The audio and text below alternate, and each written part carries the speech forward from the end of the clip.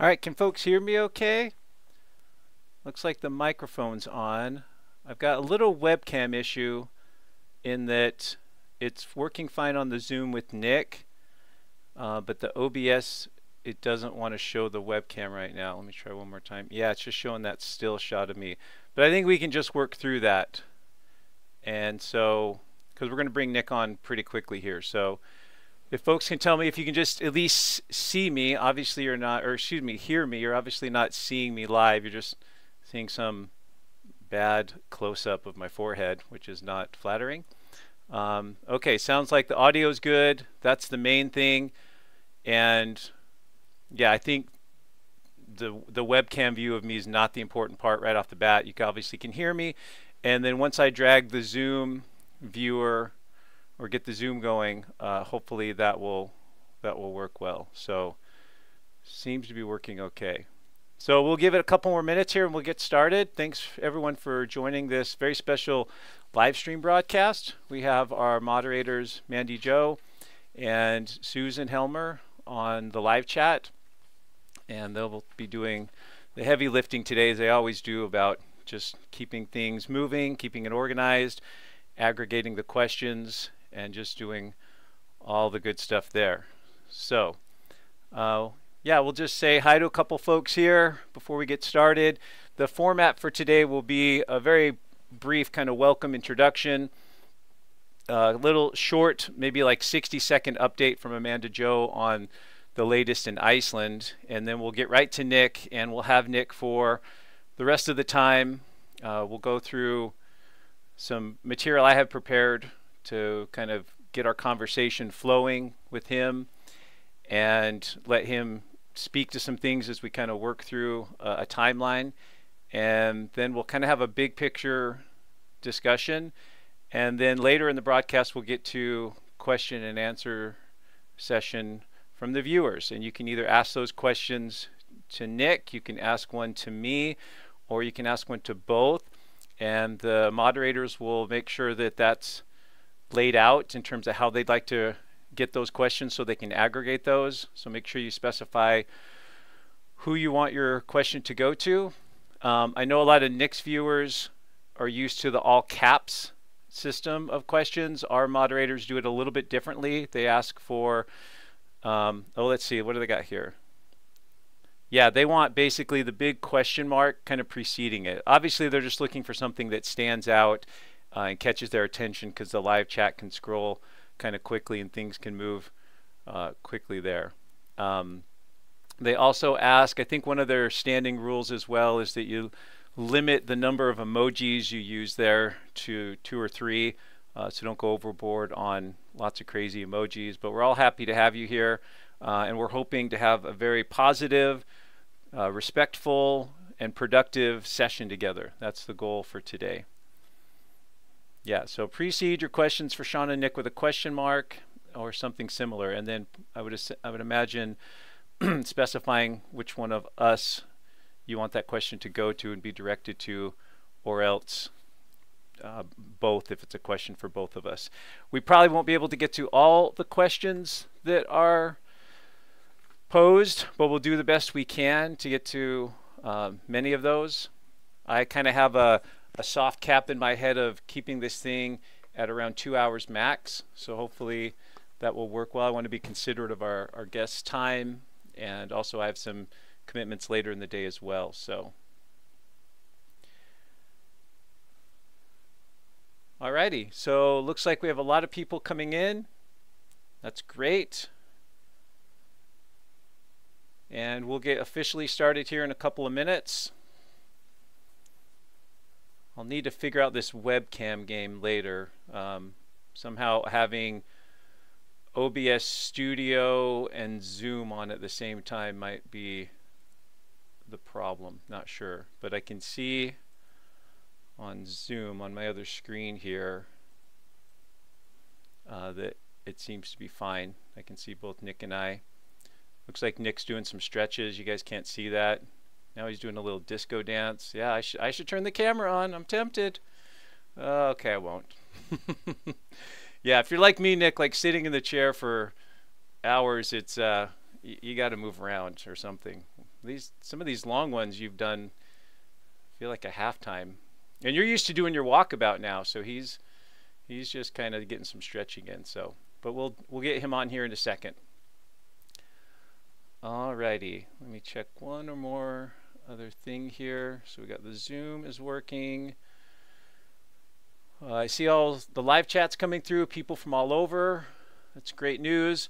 We are going to focus a lot of the questions today on the topic that we're covering today. So I know a lot of you might have questions about Iceland, and I will try to get another either video or live stream update out possibly tomorrow or Tuesday, sometime early this next week, to discuss some of the things going on there. So I know there's still a lot of interest and questions in that arena. So bear with me on the silly little webcam view, and I can take that out too if that's just distracting, but I'll just leave it up just so you know I'm on the other end of this thing until we get Nick on, and then we'll be good to go.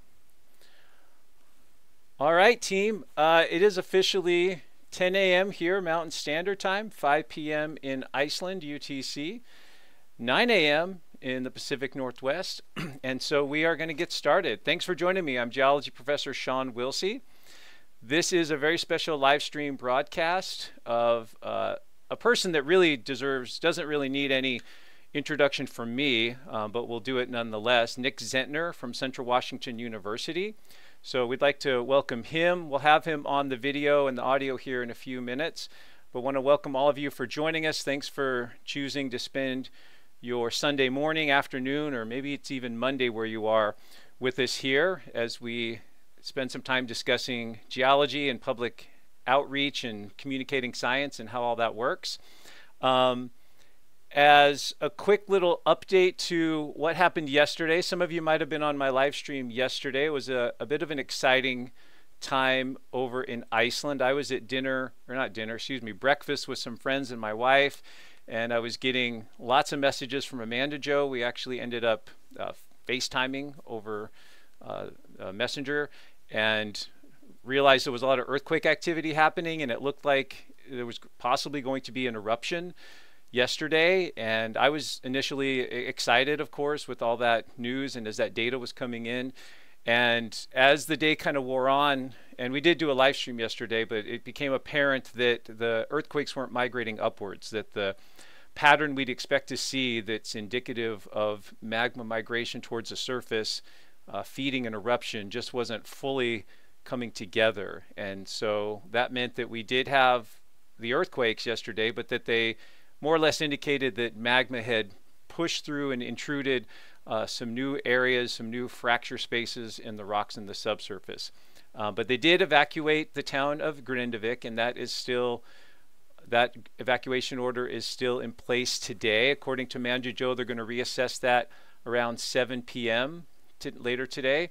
And this is all from Amanda Jo, who put together a nice little brief update. There was about 130 earthquakes yesterday, from about 4 to 5 p.m. in Iceland, their time.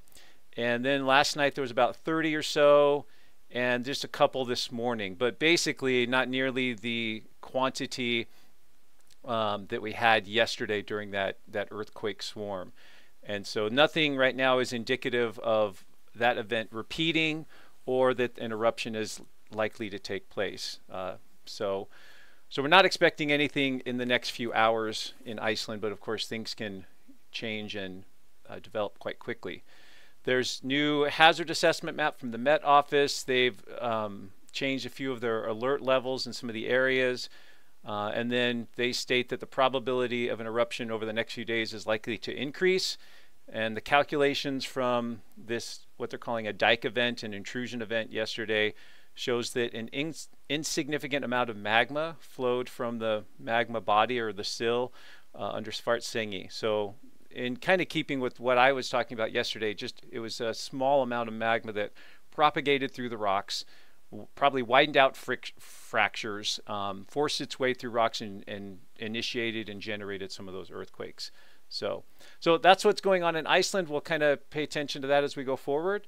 Thanks again to Amanda Jo for putting that together. One last little comment here before we get going with Nick is on the live chat and in the comments today. If we can all just remember to be respectful and considerate. Let's all communicate with the intent of learning and listening to each other. No politics or agendas, please.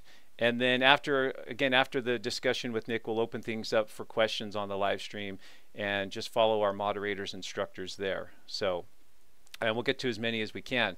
So that's sort of the idea of where we're going today. Just one last quick announcement here is that I do have some more space on some of these field trips I have planned. So if you're interested in joining me on some of these field trips, I have a 2-day field trip. You can pick either day or both in April. Places around Twin Falls, the Snake River Canyon. We'll be looking at Bonneville flood evidence, Malad Gorge, some of the volcanic rocks, Box Canyon. There's other places in that region. There's still some space there. The Iceland one, of course, is filled. And then there's another window of time for field trips in June around the southern Idaho region. A day at Craters of the Moon, a day at City of Rocks in the Albion Mountains, and then a day north of Twin Falls at Black Magic Canyon, another place called Little City of Rocks, and some other really unique places as well. Those dates are getting more full, but there's a couple spaces left. And so if you're interested in those, you can shoot me an email and I'll send you the details. If you can't make those, look for some others in the fall or later in the summer perhaps. Haven't planned that far ahead just yet. So, okay, without further ado, we are going to bring in our special guest. So give me a second to move all the things around on my screen and work the magic here.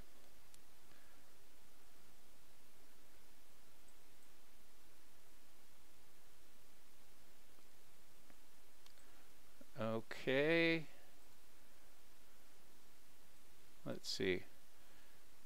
I'm new to this. I'm not an old pro like Nick is, so it takes a minute or two. I think we just can do this, right? Yeah, there we go. Does that work okay? Then we can take out my little webcam head. That looks pretty good. And then we can add a little screen share here. Let's just start here.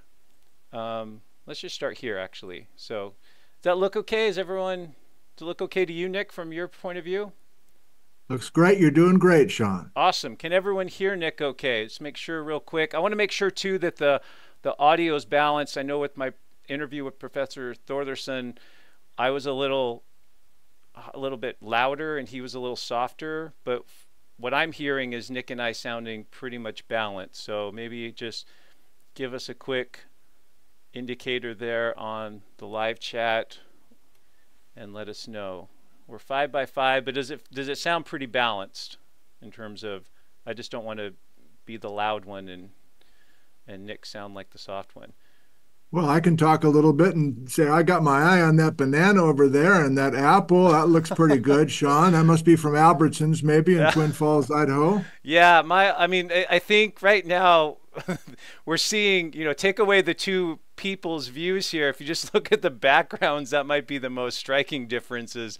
The messy, chaotic office, and then you got your John Stockton ball and just it's just got a nice touch there. So I need to have you come help rearrange mine or decorate or something. So awesome. Well, thanks again, Nick, for joining us. If you're new to Nick Zentner, he is a geology instructor at Central Washington University. He also has multiple platforms where he talks about geology and educates the public. He was gracious enough to let me on his program about a month ago. I got on Nick's YouTube channel and we did a live stream on the Bonneville flood. We were joined with Jim O'Connor and it worked out really well. And he agreed to reciprocate and come on to my program. And as I thought about it, I'm like, well, gosh, I'm going to have Nick Zentner. This might be the one time. He's a busy guy. You might not get him again. Who knows? And so what do you want to do with him? What do you want to talk to him about? And I really thought that I didn't necessarily want to talk to him about the Pacific Northwest geology or the Ice Age floods, even though I'm interested in those things. I really wanted to talk more about his efforts in educating the public with science, and what he's been doing the last 15 plus years. I'll admit I'm a fanboy.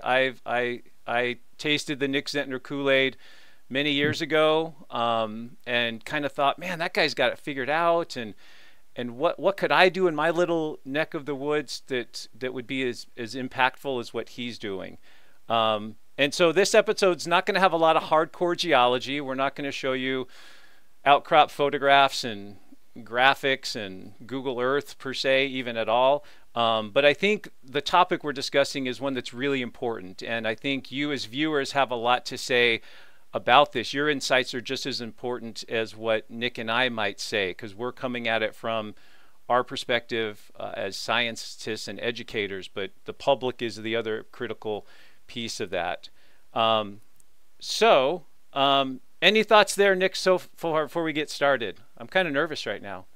Oh, hey, let's just talk like we did a couple days ago. All right, okay? go ahead. Like there's nobody watching. It's just you and I.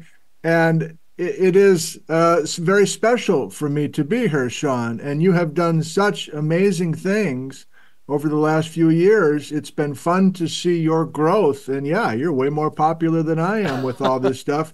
And you have figured out how to be unique. So it's a great thing. And I'm happy to just go back and forth. I got to be careful, though. I want to make sure you know I'm going to be asking you just as many questions as you're asking me. I want this to be a back and forth. Okay? You got my promise on that? Yeah, I can handle that. I know your style. I know you well enough. So I'm pretty prepared. So good. No, I appreciate that. Thanks. And let me just start with, because I think it's important. I think a lot of the viewers know your story to some degree, but a lot of people might be new.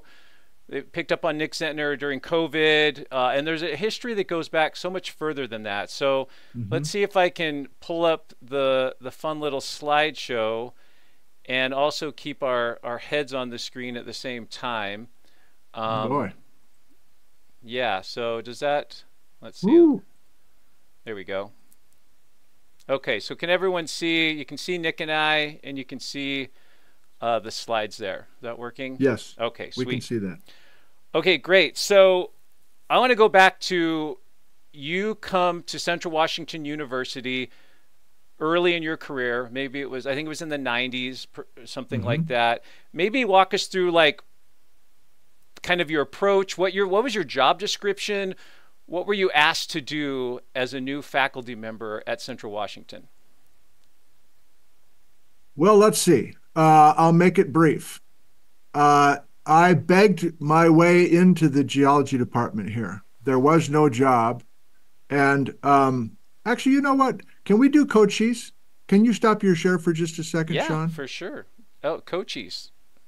I forgot. That's that was my safe word with Jerome to get him off the share thing for just a second. Yeah. Because I am serious. So even to answer that question, right. Maybe I'll talk about very early stages, and then I want to hear your version as well, and then we can go back to those slides if you want. Okay. I mean, I'm a guest here. I want to do what you want to do, but at the same time, I want to go back and forth. You have full reign to hijack the show and take it in a different direction if you want to. So not what I want to do, but so you're asking, what were the expectations when I first came to Ellensburg, Washington, Central Washington University? There was no job. I wrote letters to every university and every community college in the Pacific Northwest in the spring of 1992. My first teaching job was in Southern Ohio. I was newly married. We had our first child, and we both had good jobs in Oxford, Ohio. I taught at Miami University, and my wife taught at the local high school. But we missed the mountains, and we knew we wanted to get back out west. She's from Pocatello. And so we told our bosses we're leaving in the summer of 1992, and they thought we were playing hardball, but we weren't. We wanted to leave. And so this is before the internet, so I'm writing letters to all these schools, and I only heard back from 2 schools. Central Washington University saying, oh, yeah, because I recorded myself teaching in the classroom. I hired somebody to bring in one of those huge cameras in the back of the room in 1992, and I made VHS tapes, and I sent a VHS tape of me teaching to each of these schools. Didn't hear from anybody except Central Washington University and College of Southern Idaho in Twin Falls, Idaho. What? Have you Oh heard my of that gosh, school? I did not know this part of the story. That is crazy. Well, first of all, that's bold to be like, hey, you don't have a position open. There's nothing listed, but you want me, and I'm going to tell you and show you why you want me. That's crazy. Well, yeah, I stopped at a master's degree. I knew that I did not want to continue and get a PhD for reasons we can get into because I think you have a similar story. But I had an idea that I could serve a role in a department, but it wasn't the traditional role. So I got into geology. I love geology. I love the Pacific Northwest, but I did not love the tenure track research, publish or perish. I knew that wasn't Yeah. my scene. How about you? How did you get into geology, and why did you stop at a master's degree? I think this is great because we haven't had this conversation, so everyone's getting to share this with us in real time. But I think we do have a lot of crossover. So, I mean, I went to college, didn't know what I wanted to be, wandered into a geology class, third year, physical geology 101, and thought, this is great, I like it. And I took another and another, and then it snowballed.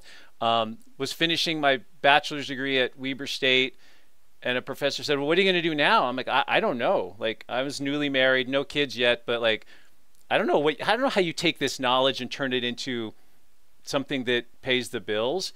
And he said, well, have you thought about grad school? And so I said, no, talk to me. And he explained it. And I just loved learning. So it sounded like a good path. And so we went to Northern Arizona University. I worked with Paul Umhofer. And then got out of there and spent 2 months unemployed with a pregnant wife in Salt Lake City. She had a great job with the bank, and I could not get a job, and forced my way into, there wasn't a position either. My first job was in industry, doing groundwater work for a consulting company. And I didn't know anything about groundwater. I didn't take any water classes, but I was a structural geologist. And the guy was like, I need a structural geologist because I can teach you water. I can't teach structural geology to a hydrogeologist. Right. But I think I was in the same boat as you in that I saw my professors in grad school, and I saw the rigors and the world that they lived in, and I thought, I don't really want that world for myself. A lot of them, just to be kind of blunt, not at home a lot, divorced, or not what I would call a productive home life because they had all the pressure of writing grants, supervising students, generating papers, the publish or perish model, like you said. So while I still wanted to learn and I thought about a PhD, I thought I didn't really want to end up like them per se. So I came to teaching later. Then I was in the consulting job. By this point, we had our daughter. And then I started teaching part-time at Salt Lake Community College in the evenings, mainly to make a little bit extra money. And the first week, I'm like, this is what I want to do. Like, I don't want to be at the consulting company anymore. I got to figure out how to make this work. So taught another semester there, 2 years with the consulting company and teaching part-time, then started sending out resumes. But I looked for openings. I wasn't like you. I wasn't like, I'm just sending, I was like, oh, I got to wait for someone to have an opening to get a job. Yeah. And anyway, got a job in Southern California in the middle of the desert, an awful place, for 2 years. That was my first full-time teaching gig, and then came here to CSI. So. Wow. Okay. So, all right. Well, let's close the loop on the CSI thing then. So yeah. I want to hear that. It was must have been July of 1992. We say goodbye to our friends in Ohio. We rent a moving van. My parents drive down to meet us at a rest area in Southern Illinois to help us make this big trip out west. Got the baby, got the car, got everything in our worldly possessions in the back of that thing. We get to Pocatello, my wife's family. We unload the truck. This is like mid-July 1992. My first call is to College of Southern Idaho, to this guy that I had been exchanging letters with and phone calls with. And my memory is he was half-time geography, half-time geology. It was a combined thing. And I said, well, okay, I can't remember the guy's name. I should have looked that up to prepare for this. If I said it, would you know it? Maybe. Marvin Strope. Yep, that's it. Yep. Yeah. That's it. So Marvin said, well, I was impressed with that VHS tape. I even got it to work in my VCR, and I watched the whole thing. And I'm talking to my people here at the university. We need you here at College of Southern Idaho. And so he's, pumping me up. And I make that call on Monday morning. We arrived on a weekend in Pocatello. That call on Monday morning, I'll never forget the phone call. And I said, Marvin, I'm in your state now. I'm ready to come over and visit. He said, I got bad news for you. We've decided to go with a geography applicant instead of a geology person. I thought we had it cinched, but we don't. And so I'm curious. I know exactly where this goes, but go ahead. Go ahead. No. You. No. I want to hear what you're going to say. I interrupted. I want to hear what you're going to say first. No, I was like, hung up the phone, and I'm like, what are we going to do? We're out here. My parents were right. They said we were crazy to leave those 2 full-time jobs in Ohio. I'm living in your parents' basement with a crying baby. What the hell are we going to do? Yeah, that is a crazy story. And so I came up here to Ellensburg, which was the only other opportunity, and just begged to get a half-time job to teach some intro labs. And she's like, you've got a master's. I'm not going to hire you. This is Megan Miller and Charlie Rubin, who just showed up, and they had grand plans to build a program here. There was hardly anything going on. And she said, I can't with good conscience hire a guy for $12,000 for the first year. I have no benefits for you. I have nothing. I'm like, I'll take it. Yeah, I need something. So we showed up, and one thing led to another, and it all turned out happily ever after. But who took that job in 1992, and when did you show up? What year did you show up? So I showed up. I came here in 2004, and my predecessor was a lady named Nancy Johnson Byler. She was a geographer mainly, but she taught enough geology to make it work. And she apparently, I never knew when she came. I knew she came in the 90s, but that fills the gap right there. So that's a crazy story. So they must have already, and she was a great educator, but they must have already offered it to her, and you were kind of like the backup or something, or it was like many of those things. It was handled kind of awkwardly, and I don't really remember if there was even an interview scheduled or anything. Like nothing, I came out, it was kind of almost like a handshake, wink, wink thing. Right. Like, yeah, we'll take care of you if you can just get out here. But so they went with her, and that's great. Right. That's crazy. That's right. I never knew that. That was, if we don't do anything else today, there's a nice little nugget that I just got, was just the Nick Zentner CSI connection. So yeah, that's crazy. Well, it worked out well for me because Nancy was older than you would have been in 1992, and I wouldn't be here if you had filled that in, because you'd still be here, and I'd be somewhere else. So it's crazy how these things all work out. That's right. That's incredible. So you came there then as an adjunct or full-time, and what responsibilities were you given initially with that first year or two? Well, to answer that, let's go back for just a sec. So I gave a talk, my first talk at a GSA meeting in Spokane in 1989, and they're holding it in Spokane for the first time since then. Right. So that's a long time ago. So that was an important meeting for me, because Bill Hart from Miami University came up after my little 15-minute talk and said, we're looking for an adjunct person to be a lecturer. And I'm like, I don't even know what an adjunct is. What is that? He says, well, we pay you a little bit of money to basically teach all of our classes, because we got research we want to do. That was a new concept for me in the late 80s. And so my job at Miami in Ohio was to attract majors to the program. And I had 400 students every semester, 8 o'clock in the morning, 10 o'clock in the morning, and I had all sorts of practice. I was just an apprentice, essentially. I taught a little bit.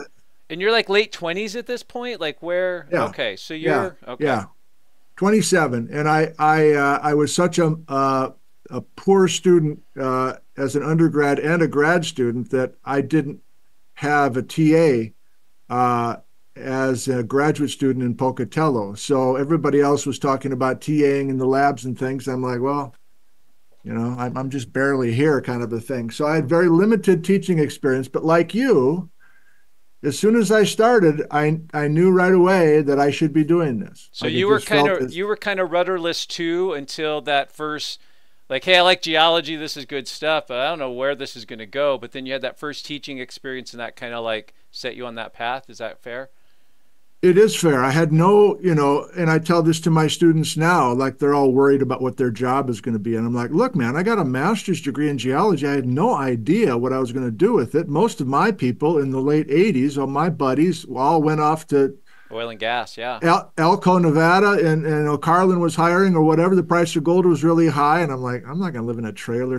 I had no idea. I could not visualize anything. But once I discovered that classroom, and I don't know, it's just like, it sounds like you had the same moment. You just start and you're like, this isn't easy, but it feels natural. It Yeah. feels just like I should be doing It's this. finding And a so, niche, yeah. yeah. Yeah. So I had three solid years in Ohio, just going full bore, practicing, repetition, repetition, repetition, tweaking, tweaking. And I was able to build a number of students. So there was, a lot of majors by the time I left there, and the people there were very impressed by that. And so that was really the way that I sold myself to Central Washington. I said, if you Yeah. hire me, even as a halftime person, I can be the Pied Piper for you. I can get students, and we can get majors, and then you can, if they basically saw that. If I could do my job and bring a bunch of students in, then they could add a new professor and another new Yeah, if the professor. department grows, right. So you were like you were the Kool-Aid salesman. Like, hey, students, come try this Kool-Aid. It's really good. And giving Pretty them that much. first taste. And that Interesting. was the first 10 years of my career. It was just nothing but I have to justify my job by attracting students and getting them beyond that. Basically, if I can get them into my 101 classroom and I take them on a couple field trips, or maybe teach a field course down in California, or do a spring break trip in desert Southwest or whatever, I was doing a lot of that, then I can justify me being here. And my parents, up until recently, have always been worried that I'm not going to be able to keep a job. If I don't have a PhD at a university, they're going to get rid of you. You're going to be expendable. You're not protected. And I'm like, it's working. Yeah. I think we're okay. I So, mean, I would echo what you said in that as we advise young people, that's the thing I try to reiterate as well, is that just go for it. Like, don't yeah, you can't think 6 steps ahead to what this is going to look like in 20 years. Like, young Nick had no idea probably he was even going to stay at Central Washington. You probably thought it was a stepping stone and I'll stick somewhere else, but you certainly didn't think you'd end up where you are today. So you can't think that far ahead. You just need to like have a passion and follow it and see where it takes you. it's an important lesson. And yes, I advise most of our students and have for a long, long time. And there's generally two types of students. So they become majors, in other words. So then Right. they're sitting right here in this chair. And some of them they say, I'm going to do all this work in geology. Great. But I need a goal. You give me a carrot that I'm going to work for. I'm going to bust my ass to get that job. And some are only going to commit themselves if they can see that job. Or maybe it's the Right. parents that say, I don't think I really know what geology is. It doesn't sound like a good choice. But if you can convince me that you can get a job in greater Seattle, making some money and driving rush hour traffic, then I'll sign off on this. So Right. some want that motivation. But for the most, I try to convince them just what you said, Shawn. This geology stuff is fun if you're comfortable being outdoors and you're naturally curious and you're not afraid of science. Then you just have to have faith that there's going to be some doors opened for you by people that you meet. You just have to be open to opportunities, but you don't have to stress over the specific job. You just have Yeah. to bet on yourself. That's it. Just bet Yeah. on yourself and work hard and be open to opportunities. So it's like sales, really, but it's all within the world of geology. So did they give you so you're adjunct, but then eventually is it lecturer or there's a title, or you probably didn't even care at that point because you're just trying to like keep the baby fed and the wife happy and like, but like where, and then maybe also speak to and I know I kind of know the answer to this, but I think it'd be good for the viewers to hear. Yeah. The one big difference between you and I is you are at a university. Your program now has a bachelor's, not just a bachelor's degree, but also a master's degree. Right. Whereas I'm at a 2-year college that ends at an associate's degree. Yeah. I'm the only you're looking at the CSI geology department right now. Right. Whereas you have lots of colleagues. Maybe speak to how that dynamic, because I've never experienced that. Like how does that work? And did you always feel, and do you still feel like you're second class? There's the PhD big shot research people walking around in your imposter syndrome. Like maybe speak a little bit to that, because I'm interested in hearing that. All right. Well, we can go a bunch of different directions with that. We can go dark, or we can stay nice and perky and happy. Whatever you want to do, Shawn. I'll try to answer it, and we'll just go back and forth. Yes, I'd like some dark, just a little. Okay. All right. We'll put a couple sprinkles in. Yeah. Especially back then in the 90s, departments didn't have an outreach person or a person who was talking to the masses and then also talking to introductory geology students. It just wasn't a thing. And most people in academia play by the rules. There's very specific, rigid rules that have been in existence for 100 years or more. And so at a university with a geology department, and again, when I showed up here 30 plus years ago, there were 3 gentlemen about to retire. And there was this young power couple that showed up from high-powered places like Stanford and Caltech and Arizona and places that are way above my world. And they showed up here in rural Washington and built this program step by step. Again, I had a role, but after 2 years of being an adjunct for quarter to quarter and paid very, very low wages, and yeah, at the time I was hanging bulletin boards and helping people haul their rocks down the hallway. And it was just basically, I was basically glorified custodian, essentially. After 2 years, I had a conversation with our department chair, and she was very good at making things happen. And I said, well, I've been here 2 years. Liz and I want to be here full time. We have already decided this is our place. This is not a stepping stone. We've already dug our roots in deeply with social and other things. And I don't want to leave, but I can't go on with this adjunct thing. So she made it happen and figured out how to get me a state job, which was a scientific instructional technician, just bland state job. But we knew that I was going to be doing all these weird things that didn't fit the actual job description. But she did me a great service by doing that. So there was stability there, and I could count on a salary every year. And unless there was something unforeseen economically or something else, I'd be fine. And as long as, again, if I brought the students in, I'd be fine. So that's the answer to that. And I've essentially been with that role for my whole career.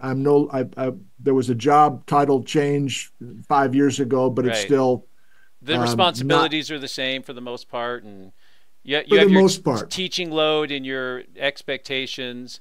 So the public outreach component is not really in there. They want you to teach a lot of the introductory classes. That's the gateway drug, right? That gets people in. They want you to be a huge advocate for the program, almost a recruiter, if you will, in getting those people into the classes, but also going from the 101 classes to like, okay, now they want to be majors, because that's justifying your colleagues, right? If no one's majoring in geology, you just need me and you there teaching 101 for the gen eds, right? So, does that sound accurate? It sounds accurate. And so here's the dark portion, just briefly. We'll just touch on it. You can be very good at your job, but if it's an unusual job, it's often overlooked. And so the way I describe it is most everybody here, and really in the ivory towers around the world, Right. They're playing one board game. They're all reading the box top and reading those rules over and over and over again. And how do I go from assistant professor to associate professor? And how do I do this? And how do I do that? And all of their attention is on that board game, and it's totally appropriate. That's what the job is, that all their peers, all their friends are in that world, and that's great. But I wrote my own board game. Sure you And did. it involves all this other stuff. And so it's unreasonable for me to have people over there at that card table playing that board game to even look up and see what's going on over at my kiddie table over there. So when it does happen, and Basil Tikoff or others who are deep into the regular job and the regular world and the tenure track world, and yet they can also see what guys like you and I are doing, it's especially meaningful. So I have favorite geologists who I have on these broadcasts, and they're good. But to be totally honest, another reason I keep inviting them back is because they actually watch what I'm doing, Yeah. and they value it. And so that's not too dark, is it? It's just No, like that's not dark at the, all. That's I totally see what you're saying. I mean, your colleagues are so focused on their career path, which has these stepping stones that are laid out before them, and they knew that. They've known that since they were in grad school. right, That's the game they're playing. You were kind of given this loosey-goosey, enigmatic role, and you're right, grateful for it. But yes. there's no carrots in front of you. There's no stepping stones. So to make yourself grow and challenge yourself, you've just kind of made up these other things because you're teaching 101. So when did you really start? When did you really feel like leaving the classroom and just serving the Mm-hmm. students and like, okay, now I know there's a market for this beyond this? Is it people bringing rocks into you and saying, is this a meteorite? Is this what? Because we all get that. But where did that happen, or how did that evolve when you're like, oh, wow, there's all these people in rural Washington and maybe beyond that are interested in geology, and here's a method I can take that to them? Uh, Pretty much as soon as I arrived in the early 90s, I was surprised at how much interest there was among local folks in geology. Phone calls ringing, people coming in off the street. Is this a meteorite? Is this a dinosaur bone? You get it as well. Yeah. So I knew there was an audience there, and it was a malnourished audience. And again, this is before the internet. So everybody's waiting for the next month's National Geographic to see if there's maybe an article on Cascade volcanoes or something, or maybe a Nova special, and you're waiting a year and a half for this thing to show up for a half an hour, and then it's gone. So, I knew there was an audience, and it was a malnourished audience, and they were wanting more. They didn't hear it in school. We don't teach geology much in this country, K through 12. And so outside of a Geology 101 classroom, there just weren't that many opportunities. So from my point of view, and I'm curious about your point of view, the audience was there, but it was totally turned on by the internet. The fact that the internet opened this whole world, and, it wasn't immediate, but some could see the potential in using the internet to share detailed stories, geologic stories about their area, and especially out here in the West. And so I knew that was there. Right. And I'm not a business person. I'm afraid of money and that getting in the way. But I knew that if I put some energy into that, it would work. And even though I'm at a university, I do view my role as pretty much the same role as you. I do feel pretty isolated and pretty solitary most of the time. Do you wish that you had colleagues there, or did you ever think that your job would be a stepping stone and you would go on to a bigger place, or what's your take on this part of the story? I mean, in terms of colleagues, it's yes and no. Like, the autonomy is great. Like, I want to use this textbook. There's no committee meeting. I just decide it, right? Or here's what we're going to do. Like, geology department meetings are me and myself and I. And so those are things get done. but are there times I wish, I could walk out in the hall and be like, share excitement or things that are Right. happening, like this Iceland thing. And I've got 5 chemists down the hall and a physicist. And I mean, we connect, we're nice to each other, but the connections aren't there. And so I Yes. think it's yes and no. Like I wish there were colleagues to share geology with, and I miss like that grad school camaraderie where you're just kind of like Yeah. deep in the trenches every day Yes. talking about it. But in the end, it's really refreshing and nice to be and flattering to be like the guy. Like, I'm the only geologist most people know in the Twin Falls area, and so to be the quote unquote expert in your little tiny neck of the woods is neat, and the little local paper wants to talk to you. I mean, so it's the same thing, and I think I got into the outreach similar to you. You get invited by the Kiwanis Club or the Right. Rotary or whatever to do a thing, and those are always fun. And I'm always like, wow, these people. If only my students would have like Yeah. the passion Yeah. for this and the appetite that these people do. And so, I mean, I probably have a similar story to you where it kind of went from one thing to the next, and writing books, mountain press books and whatever, and just looking for like, and then YouTube, right? And then YouTube's like the big platform.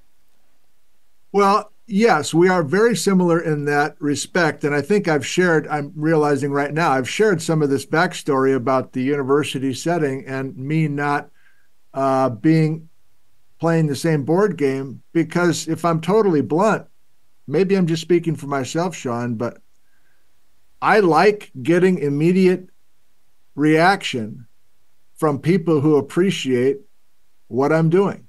Yep. It's selfish. It's not some sort of higher goal of I should really spread the word and educate. That's too pretentious.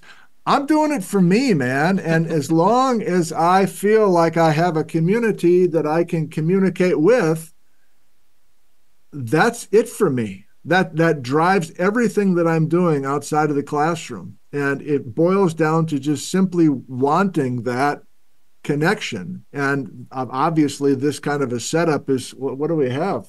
More than 1,000 people probably watching. Yeah, 1,300 people watching from around the world. Like, I never get over that. And it Yeah. feels good. And I'm guessing you have the same core motor for what you're doing, right? I mean, yeah, it's no different than when you're in the classroom and the moment when it happens where you're like the students are locked in, something special is taking place, and you get I call it the warm fuzzies, right? You get the warm fuzzy on the inside. They don't pay us that great, but you and I don't deal in K-12 education. We don't have to deal with parents and discipline. My wife, your Right. wife works at a school. My wife works in a school as a counselor. Oh, yeah. I hear the stories and I'm like, oh my gosh, that is not the world. I would last 3 minutes there max. Exactly. But yeah, and so I think it is a little selfish because you realize it's the instant appreciation. People are enjoying and that's all of us want, right? We want to be valued. We want whatever we share in life to be appreciated and make a difference with people. And so when you start hearing, whether it's the emails, the comments, or whatever, how much you're helping someone understand their area or look at a road cut differently or whatever, it's incredibly like powerful, and it makes a big difference, and it keeps you in the game. Like you put out way more stuff than I do. Like I'm like, where does this guy get the energy? But I know the answer to that question. Part of the energy comes from when you do it. That's the fuel that you need for the next time. Because Yes. when you're getting ready to do it, you're like, oh boy. Liz is like, where are you going today, Nick? I got to do another live stream, and maybe you're not dragging your feet like that. I'm probably reading into it too much. But when you get in the moment and you see the comments and stuff, it's rewarding at that point, knowing you're making a difference. It is rewarding. And I think there's a couple other things that work. I'm curious what you have to say about it. I know that a bunch of the people right here with us right now are fans of geology. That's obvious. Right. But I think it's maybe more than that. I mean, it's been 4 years that I've been dealing with this live stream business, and it started during COVID. And I'm still trying to totally understand what's going on. But I think in addition to geology, I think people just want to be in a positive space environment. Yeah. and they're proud of themselves. I'm speaking for you now, viewers. You can tell me if I'm way off. You're proud of yourself for selecting to be in a place like this as opposed to other places that are less satisfying or less healthy or less whatever, less positive. So I lean into the really corny stuff about I love you, Shawn, and all this, I never used to talk like that, but the pandemic was such an odd time, and we were all kind of extra emotional, at least I was, and trying to navigate all these weird things that were going on. And I've hung on to a lot of that because this community thing is undervalued in science. I mean, we're trained to be science people. We're not trained to understand anything really about psychology and sociology, but just like teaching long ago, if you have reps like you have by now, you know who your audience is. You continue to tweak, but it's building a genuine, authentic community with respect, as opposed to listen up, everybody. Yeah. I'm the expert. Get your notes pads ready to go. I'm going to preach to you about what you don't know. That's not the way to do it, and you don't do it, and that's why you're so popular. No, I agree. It can't be top down. I mean, I'll just echo everything you just said. And I've seen it in the classrooms too. And I think COVID was definitely a speed bump, especially with the kids we're teaching, the college age students. I start my class the first day. If it's good weather, we go outside and stand in a circle. Let's get out of the rows and columns that the classroom structure demands, and let's just introductions around the room, a fun fact. On my first test, I have students, I say, there's a bonus question, write down 6 students' name in this classroom beside yourself. On the second test, I say, give me 4 students' names and tell me something about them that's not a physical attribute. So you can't say Jimmy has red hair and Susie sits in the front row. You got to say, oh, Billy's on the basketball team and Nancy likes horses or whatever. And I found that just getting them to break down those barriers. My wife has a social work degree, so as much as the more I'm in this game, and I think you'll agree with this, I'm teaching geology. The science is important. I'm not diminishing that, but we're just trying to build people and young people especially into citizens, having better communication skills, getting to know each other. I'm teaching very basic, probably kindergarten lessons in some ways that have slipped through the cracks a little bit. It's life coaching now, right? It is. Yeah, that's an added part of it. But you're talking about your effectiveness by being able to deal with a lot of different kinds of people. These are kids from different kinds of families. I know they're all from Twin or whatever, but with practice, and you weren't trained. You didn't get an education degree. I didn't get an education degree. And so we have just learned by repetition how to be effective with lots of different kinds of people. And I'm willing to bet that that's one of the appeals for our public outreach, that you're good at what you do. You have the science, but it's more than just the science. It's connecting, it's navigating all these different questions and different kinds of things. And people just like that. I'll say one more thing that will get me all emotional, but I'm going to say it anyway. Basically, what I'm doing is I'm just role modeling, or I'm just trying to emulate my parents. My parents were both public school teachers in this small town in Wisconsin. They were both coaches. They were well known in the community, and every time I went to the grocery store with one of them as a kid, it would be like forever until they were done with all these conversations with each person. But both of my parents were excellent listeners. They gave everyone plenty of attention, listening carefully, and they were valued mostly because of that, I think. It wasn't really they were a great coach or something else. They just were consistent, and they were caring, humble people. And I think that's ultimately what is making some of this stuff popular. People want a real person, a genuine person, a human being, and the geology is just icing on the cake. A bonus. Yeah. I think it is. Yeah. I don't know how you feel, but No. To me, it's It's way bigger than geology, I think, especially this live stuff for sure. Yeah. No, and thanks for sharing that about your parents. I think it sounds like they were people, they were a people person, right? Like they, whether they were extroverts or introverts or whatever, they cared about people, they communicated with people, and they didn't take themselves too seriously. I mean, I think Right. that's part of it is of what you and I both do is like, I'm not the expert. I'm looking at the Iceland data and I'm trying to figure it out. And I want to learn. So I learn just as much from my students or my viewers, and I know you do too, as they do from me. And it's just, I think, taking that facade down, and maybe, I don't know, had you and I got a PhD, could we still have that mindset? I don't know. Maybe. I mean, there's people out there that I think can do it, but I think it's harder. I think that that board game teaches you to emphasize certain skills. Okay, you got me going. We're going to go another, and we can cut this off and go to your viewers anytime you want. Yeah. But I'm going to go dark again real quick. Okay, do I have permission? Yeah, go dark, and I'll say coaches if you're going too dark. Higher education is a cult. The Yeah. deeper you go into the cult, the more it's tough to get out, the harder it is to get out.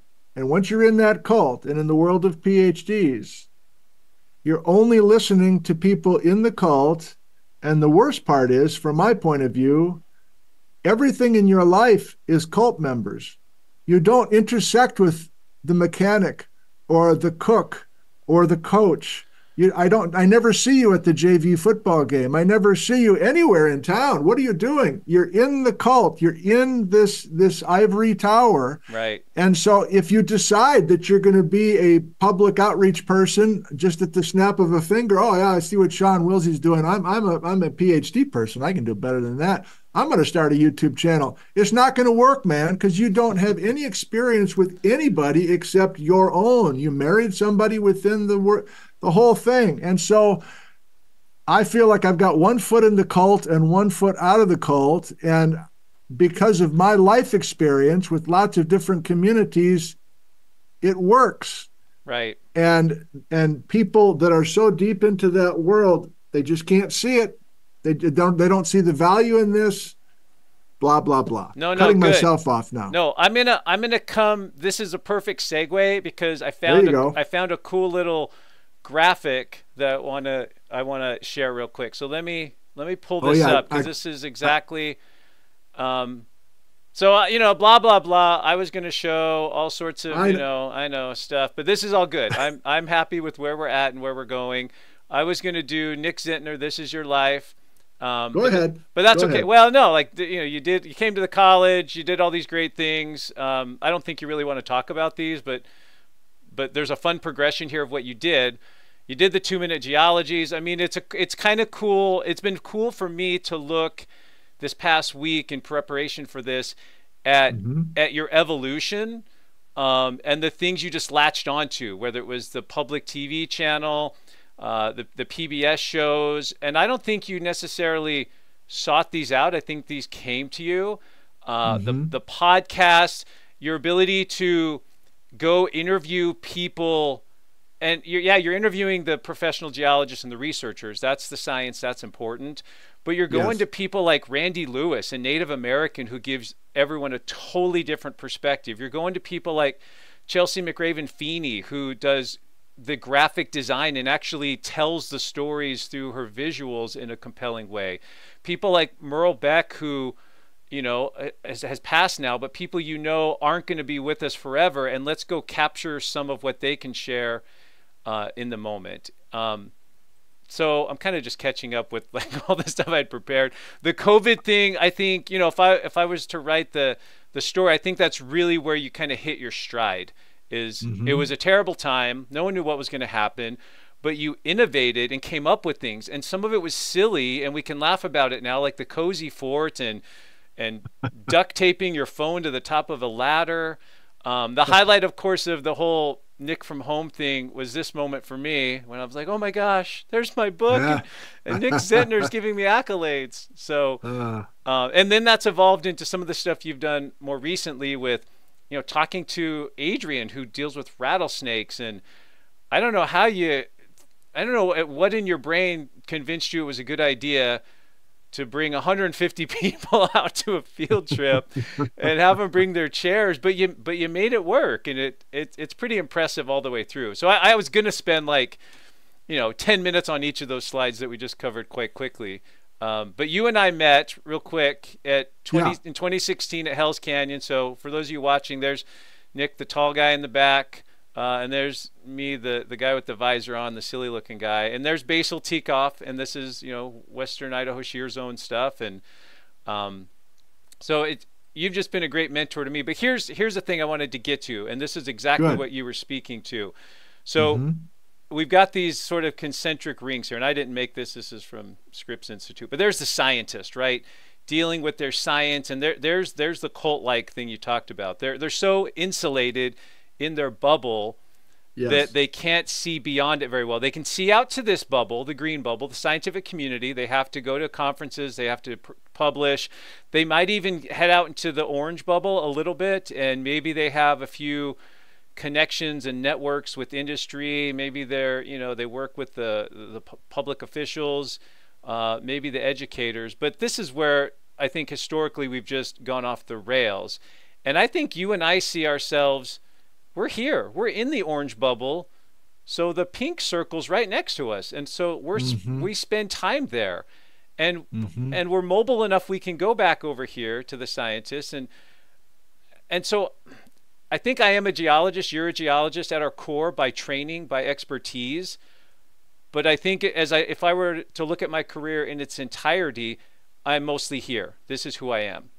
Yes. Maybe I talked a lot there. Maybe just give us some of your perspective on any of that.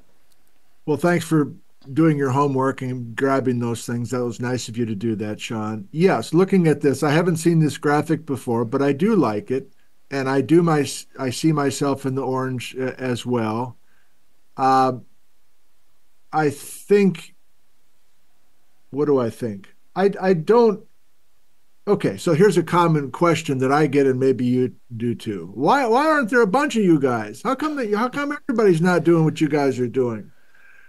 Well, it's a good question, but there's a couple main reasons that I see. One is that you have to be self-motivated.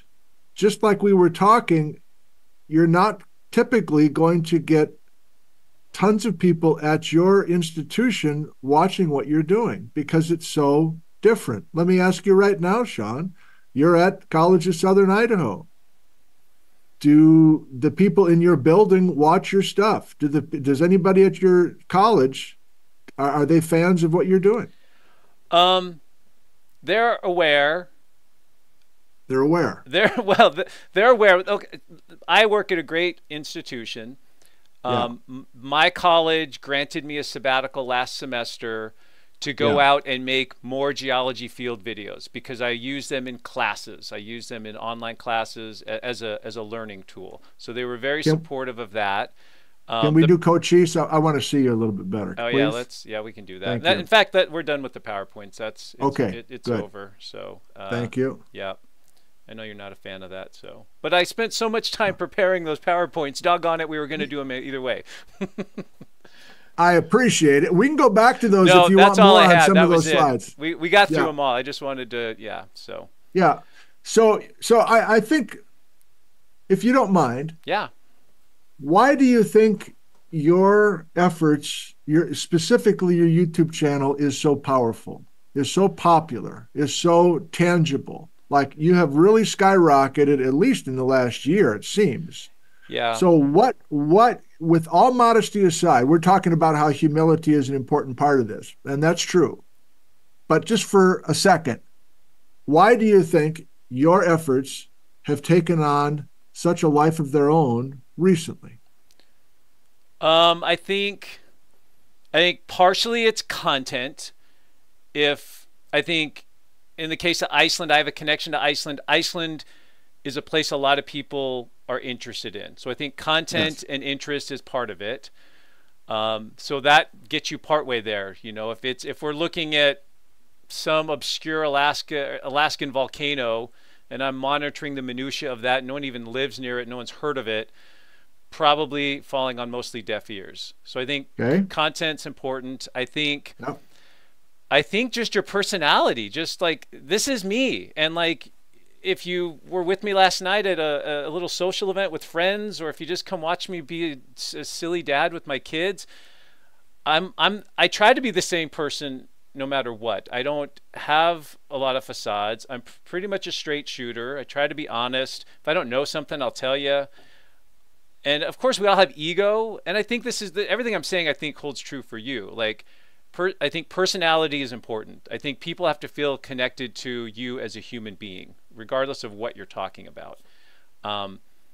So I think, I don't know, just my style and my approach to explaining things, my teaching style resonates with people. I don't get bogged down in fancy terms. If we're learning a new term, let's give it some context. I think the jargon is where you lose a lot of people. Yeah, I don't know. Like, Well, let's stay with Iceland for a second. So sure. they can get information about Iceland from a lot of different places. Yes. So why are they coming to you? I think you and I, our role is science. We're translators. You and I can read the literature. We can talk to the scientists. We can look at the data and we understand it. Our academic trainings prepare us for that.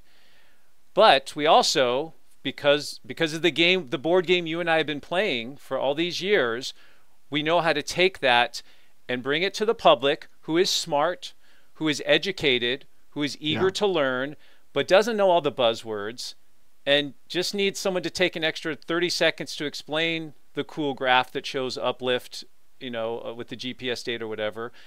And we're able to bridge that gap. I think. And I don't think it's a special ability that's the Nick Zentner, Shawn Willsey gift that you either get or you don't get. I think we've developed it. I think we recognize it because we're in those two worlds. And it's something, I don't know if I could have done this 20 years ago, like coming out of grad school. I think I was in the research mode and I was in grad school mode and I liked teaching and I was starting to develop those skills. But if you took young Shawn and plopped him down right now on this YouTube channel, I don't think he would do very well. I think he would be uncomfortable. I don't think he would have the ability to communicate to the public. And so I needed that time. Why are you a trusted person then? That's a big part of, to me, that's a big part of it, that you don't have an agenda. You're not trying to manipulate a story for your personal gain. It does not appear. I mean, you can break news right now and say that it is all for personal gain. But yes, you would have been uncomfortable 20 years ago, but you're making this look easy, and yet you're flying a frickin' drone at the same time, monitoring a live chat, doing these other things, and you're being vulnerable. It takes balls to get on here and just do this thing live, especially with what you were doing with some of those real-time eruption things. Can you speak to that? Like just the ability to be live with all of this current stuff. That's why I think you are the go-to person. It's live, it's current, and you are synthesizing in real time. Hardly anybody can do that. I can't do that. Well, I think you can, and I'd like to hear your answer to this because everything you ask me, I can ask you. I don't know. It's just a genuine desire to learn. It's not taking yourself too seriously. It's being vulnerable, like you said. Like I screw up. Like, and I think that's my approach in life is I'm a goofball. Like I screw up every day all the time with things, and I want to learn and I want to get better. And I'm not coming in with any sort of agenda other than I want to learn. I want people to feel respected and valued. And I want people to feel like their questions are heard, and that I give them some credence, I suppose. I don't know. What are your thoughts with that? Because it works for you as well, I think. Well, I want to talk more about you. You're not sensationalizing. No, I'm really careful with. Things I hate about the YouTube world. Making the stupid thumbnails. And initially I did like you, and it's just like YouTube generates 3 random screenshots during the thing. You pick the one that looks okay and you throw it on there. But in order to grow the channel and like spread the geology educational love and grow the community, you know, I feel like you have to play the game a little bit and like make the thumbnail with the title on it. But I don't want to be clickbait. I don't want to be sensationalism. I want to, and actually yesterday was a good example when I first got in the office and all the earthquakes were happening and it looked like there was going to be an eruption. I made a thumbnail with a title that suggested an eruption was very likely, because at that point, that's exactly what it looked like. That there was no dishonesty there. But after I did the live stream and we kind of like everything kind of settled down, I thought that wasn't really accurate. So I went back and changed it. And Oh, wow, really? yeah, I went back and I'm like, I don't want to be that guy. And I That hate, says it all right there. well, you know, like, so I want people to be attracted to the videos because I think I have something to share and I think they might enjoy it, but not at the expense of like, and I hate sensationalism, and I know you do too. Just like, you know, we can put Yellowstone in the title of a video and that'll get people there, but I don't want it to be like overhyped because I hate that. I hate that about our world. So. Well, I got a quick story about that, and it might be interesting. And then again, whenever you want to go to the viewers, yeah, any maybe, questions, yeah, maybe in the next 5 minutes, 10 minutes, 5 minutes or so. Yeah, that would be good. So we're kind of getting into thumbnails and sensational and growing an audience and all of that. We might have different views on this. I'm not sure, but here's my view. Sure. I made these when I started doing YouTube stuff. Specifically for YouTube, it was with a guy named Tom Foster who passed away suddenly 4 years ago this week. I just realized driving in here. So 4 years ago, he's been gone, but he and I made these videos. We started with a series called 2-Minute Geology, and then some of those got a little bit longer and longer. And Tom was very good with a camera and was very talented in many ways, and he did it totally on the weekends. He was not in science or ag. He was a plant manager for Twin City Foods in Pasco. So he was just a self-taught, brilliant guy, but a solitary guy and everything else. So he basically said, let's make some videos together. You're pretty good in front of a camera. I've seen some of your stuff on, you know, the downtown lectures and all that. And here are the things I can do with a camera. And I said, oh, that sounds fun. Let's just, you know, every Saturday, let's go out and just make some things together. It became clear very quickly that Tom wanted to make sure that his videos that we made together were very, very popular. And he was doing everything he could to, this is like more than 10 years ago, reading all these forums on how to make your YouTube video popular. And he picked 2-Minute Geology because he said nobody's going to watch more than 2 minutes. He was just by the book and like just obsessed about numbers of views and that sort of thing. And pretty early on, I said, I don't care about view numbers, Tom. I just like making this with you. And he basically said, I don't want to do it unless it's hugely popular. Right. And so that we never saw eye to eye on those two things. But because of my backstory or even baggage, I guess you can say, with, you know, not getting a lot of attention in my daily job, I am wired to just enjoy doing the thing. And it really honestly does not matter to me how many subscribers or anything else. And yes, the money thing, I just don't want to deal with that at all. And so I'm worried about burnout. And so I want to do things when I'm excited about doing them, and I don't owe anybody anything, and I can just kind of be freelancing about it. Do you, because you do deal with money a little bit. Yeah. Are you hoping to continue? Do you pay attention to views, or, you know, it's totally fine. No, I'm the weird one. No, let's be honest. And I totally respect that about you. And you and I haven't had this conversation before about like the YouTube world and the finances of it or whatever. Early on when my channel was just getting started and it was just kind of a fun thing to do. 2020, I was starting to do these field-based videos. And I'm like, this could be good. This is something, because at the time you didn't have a lot of those. So I thought this is something different than what Nick's doing. Nick has lectures. He has his 2-minute geology ones, and some of those are in the field. But I'm going to go to all these other places. And Nick is also very much Pacific Northwest focused. And I thought, well, I don't know Pacific Northwest geology that well, at least that area. I'm going to go look at all these other places. I'm going to go take people to outcrops and in the field. And so early on, it was growing very slowly, but I saw that once you got to 1,000 subscribers, you could monetize your channel. And it was just a goal. It was like, that would be cool, just to like, not to get to the money, but like as just a fun goal, like, can I get to 1,000 subscribers? That would be, and I remember having like 100 and thinking like, oh my gosh, 100 people actually care about what I'm doing.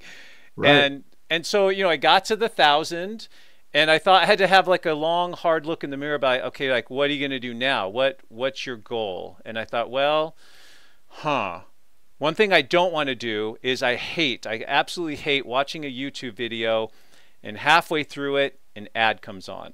Like, Yeah. I still to this day, it just, if I'm showing one to students, like, oh, we have to sit here for 5 seconds, students, just bear with me.